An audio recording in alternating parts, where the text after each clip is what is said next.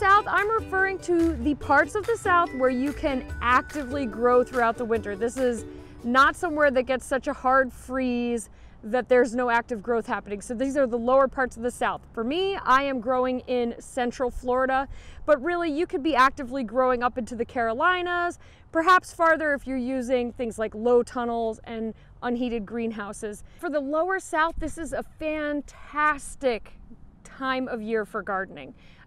Things have started to cool down and the pest populations have subsided just a tad. So it's an excellent time to get those cool season crops in. For many southern gardeners, this is the only opportunity to grow those really cold loving crops like carrots, beets, and brassicas. So let's dive into exactly what we can grow. For most of the South, unless you're really in the southern Florida or the truly frost-free regions, you're going to want to focus on cool weather loving crops. These are crops that can handle cool temperatures, cool nighttime temperatures, frosts, and even freezes.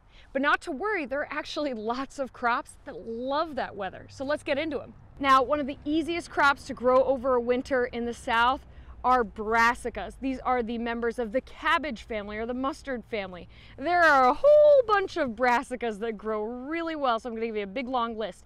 Some of the easiest for you beginner gardeners are those who like to have a guaranteed easy crop. Things like kale, collards, mustard greens, those are super easy for a southern winter. Other brassica family members that you can consider would be things like cauliflower, broccoli, even Brussels sprouts can be achieved in the South if you time them just right. You can also grow kohlrabi very easily. So you have a long list of brassicas to choose from in the winter. Other brassicas that just thrive in a southern winter and we don't always think of first off are the Asian greens. Asian greens love the winter in the South. So anything from chijimasai, which is kind of like a tatsoi. You could grow tatsoi, which is also known as vitamin green. I love Yod Fah, that's the Chinese broccoli. Super delicious, succulent leaves. One of my favorites.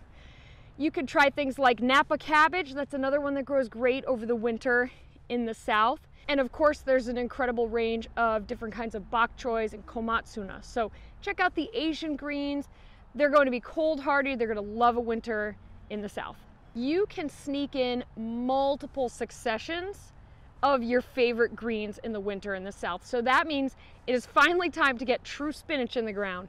You can grow lettuce and you can grow kale. And arugula is awesome in the winter in the South.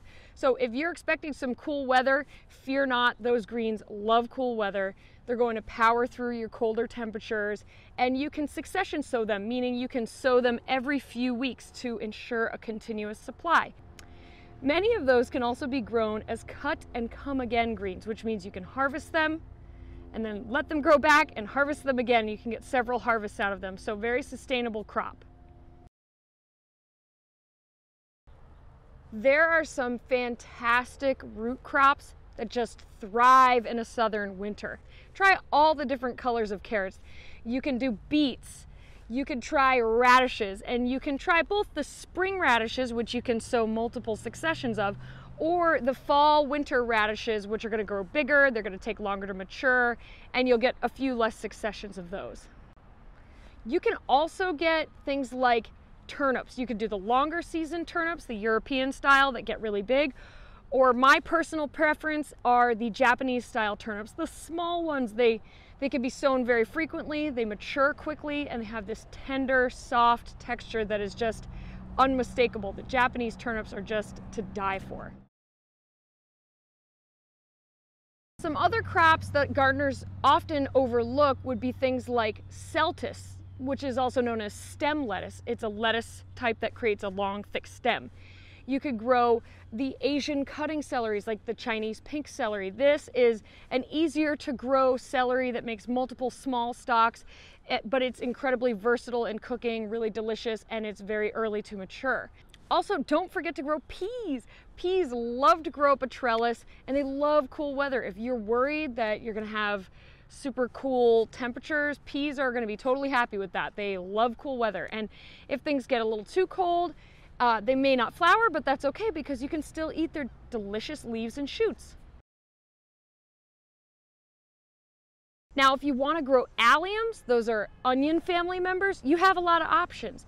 So you upper southern gardeners can grow garlic with ease, no problem. When you get into the really frost-free regions of the South, garlic can get tricky because it does like a cold period. So you can experiment, maybe putting your garlic in the fridge, tricking it into vernalization. There are some videos online about how to do that.